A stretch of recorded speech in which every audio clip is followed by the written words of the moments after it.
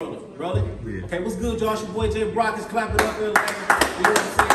I'm right here with TrapDes. What he say? And you can't lose with Cruz. It's the release party right here. Once again, shout out Catch 22. I gotta ask y'all, how long in the making has it been? And you know what the good thing is, I heard DJ Mustard talking about this, right? He said you gotta lock in with a producer. Right. You know what I'm saying? So y'all locked in for this. Sure. So let me ask y'all, how long have y'all been working on this, and how does it feel to finally be able to put it out?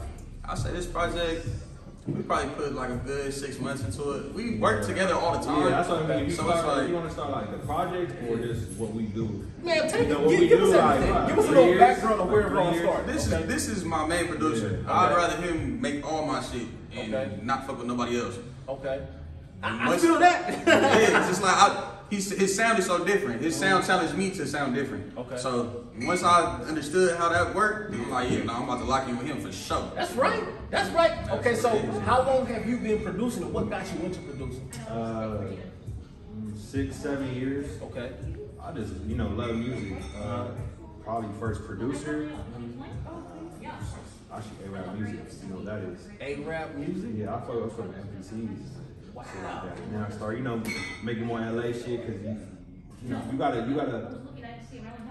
cater to your audience. If you wanna, you gotta take over your world. You gotta start with the city. Yeah. So you gotta start with the city. So I was like, yeah, let me cater to my audience and get in the scene. Cause I fuck with, when I was in high school, it was YG, RJ.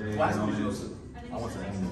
You went to Animo? Okay, where'd you go? I went to Hamilton. I went to Fairfax. Oh man, he bounced around. I went to a couple continuations. Yeah, it was all over the city. Okay, so what's your method of producing? Let me ask you, who is the producer that you feel like is the most inspirational to you? Who's the guy that you look at? Fuck, that's a hard question, but you gonna take some shit too. Yeah, but I mean off the rip, it's the Pharrells.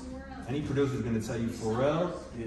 No, not any producer, because that's the first time I heard Pharrell. Really? Yeah, that's the if I forgot, forgive me, but I think that's the first time I heard Pharrell. I'm gonna look at all your interviews right now. I mean, it depends, bro. Cause it's also like, people that's like 18 right now, they might just be like, I only fuck with Young Boy, I only fuck with Turbo, Weezy, shit like that. Like that's who the fuck I was listening to, but Pharrell. I want to say this is a lot to say. Quick. Quick and Cardo. Let's say Pharrell, Quick and Cardo. Oh, he said Cardo. Make sure y'all tap into that Weezy. Y'all know Cardo going crazy. Let me ask you this. When y'all first connected, what made you want to connect with him and actually bring things together? What was that like? Like I said, he had sent me a beat initially. Okay. And once I heard it and I rapped on it, I was forced to change how my normal rap pattern was. And I liked how that happened.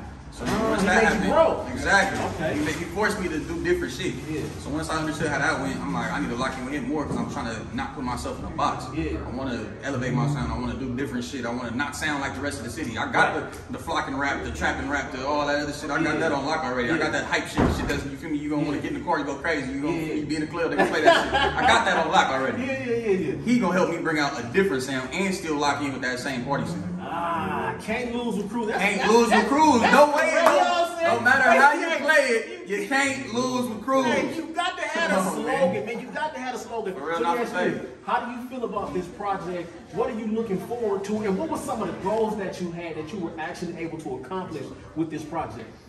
Like I was saying, I feel like I covered all my bases. I feel like I had some fast-paced situation going on. I had a slow-paced situation going on. I got some back-and-forth type situation, just exploring my rap abilities that I know that I'm capable of. So I was just putting that into full effect. And I think that we did that. All right, so how excited are you for the night, man? Super excited. Yeah. I'm super excited. I'm ready to get this one out the way so I can knock the next one out.